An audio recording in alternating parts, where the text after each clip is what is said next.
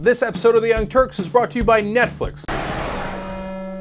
I'm not the only one who's down on President Obama agreeing with the Republicans too much. So is James Carville.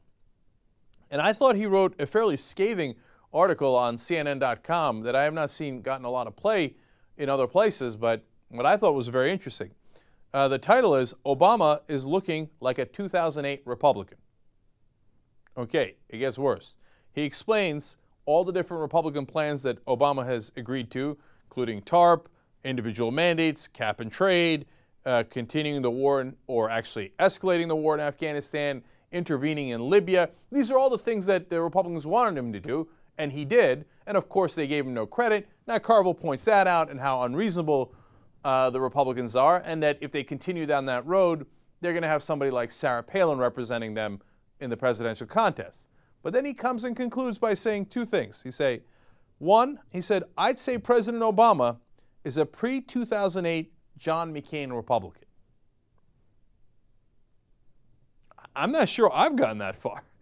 Okay, so that's a very interesting thing for a very established Democratic strategist to say, but I'm glad somebody else is recognizing it. And then finally, this devastating quote. The next election is going to boil down to a competition between the 2008 Republican presidential candidate, and there he means Obama, and his vice presidential nominee, meaning Sarah Palin.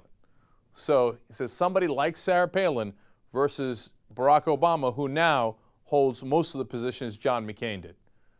So somehow, after this great change election in 2008, in the next election, we're going to get that Republican anyway.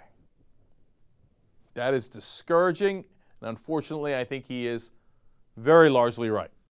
Get a load of Netflix. They deliver the movie to your house, no late charges, free shipping. You can watch thousands of movies or TV shows straight on your PC or on your television through a gaming console. Netflix.com/TYT, free trial membership. You get Netflix all over you.